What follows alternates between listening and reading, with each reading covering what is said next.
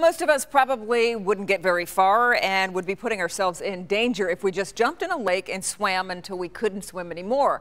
But for one dog who splashed into Lake Michigan, getting to shore was the only option. Rhonda Walker has the story.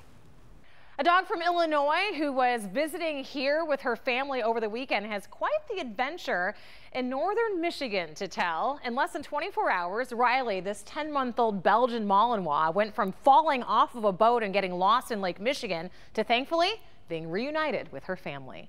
Riley's adventure started in Frankfurt on Sunday morning as she and her owners, Ed and Kristen Cassis, left the harbor toward the Mantua Islands. They were about 6 miles out and were having some electrical problems, forcing Kristen to head up top while Ed stayed in the cabin.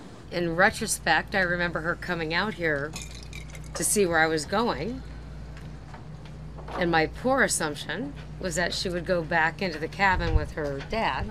About 10 minutes went by when Ed realized Riley wasn't with him. We assumed that she went overboard, did a mayday call for a dog overboard. Several fishermen and even the Coast Guard in Frankfurt helped the couple search for their pet for several hours, but no luck. That's when Lynn Feeder heard what was happening. Her husband was one of the fishermen out searching. He called me because he said he heard a distress call come out from Ed and Kristen saying that their dog had gone overboard. She runs the Lost Dog Search Team and uses social media to track them down. She posted the search on Facebook, and soon hundreds of people were keeping their eyes out for Riley. We ended up having over 20,000 people look at our post online.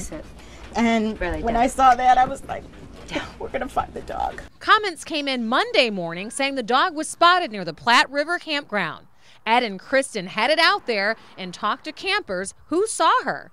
Our optimism grew, and we found her in like 15 minutes. In all, it's estimated that Riley swam close to 6 miles to shore and then traveled more than a dozen miles by foot.